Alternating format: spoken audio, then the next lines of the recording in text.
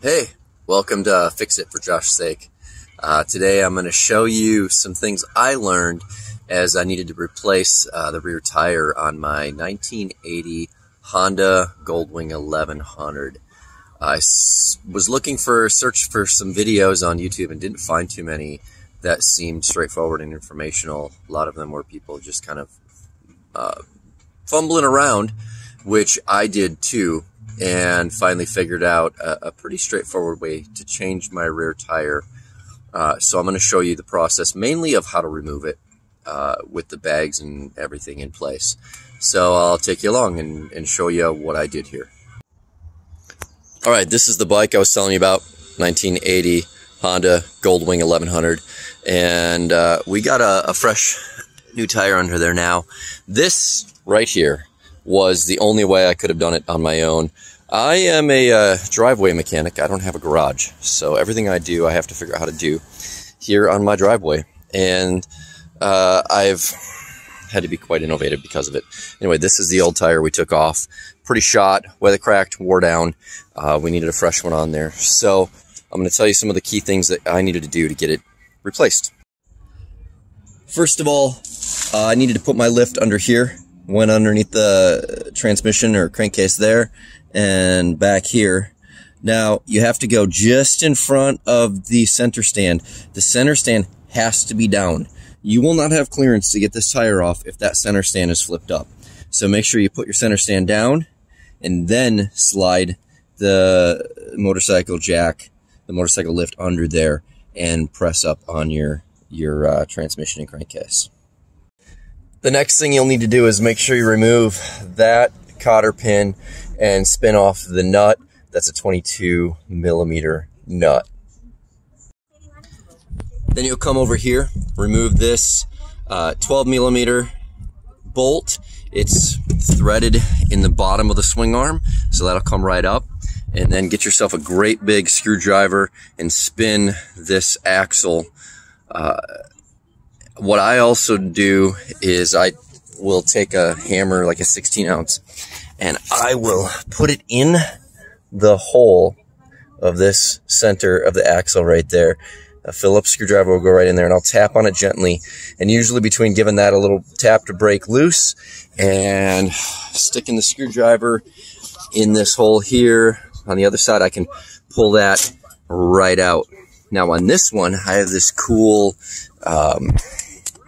rack, and I got the bag out of the way. The bag's up there, but I had to loosen these bolts and these bolts to get room to flex this, because the axle path is going to come right over top of the muffler and right underneath it here.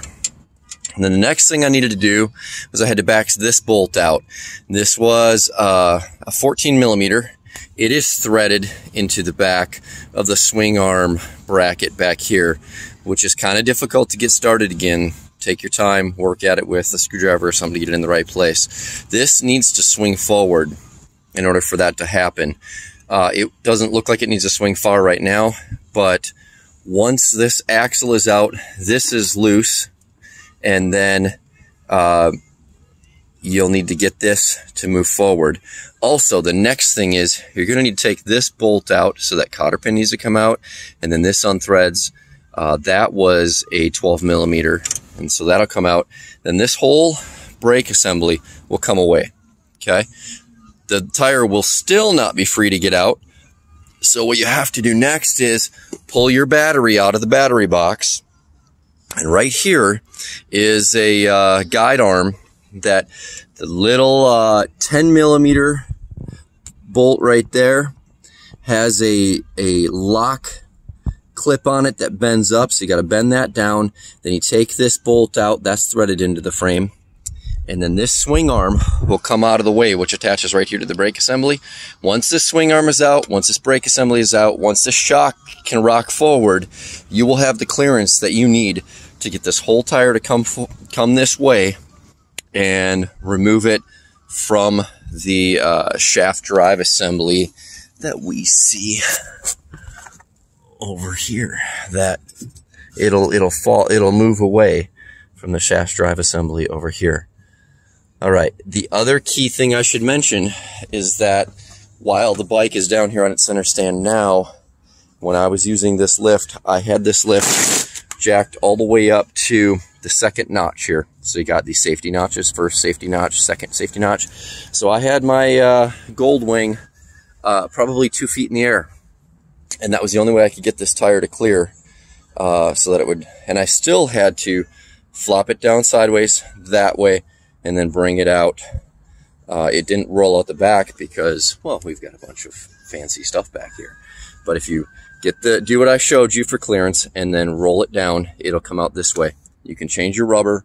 There's tons of videos on that, and then bring it back in and reassemble everything the way I showed you. Probably one other key factor to mention is that this arm goes in one way and only one way, because this clip has to be on top. If it's on the bottom, it will bang on the brake assembly right here on the disc.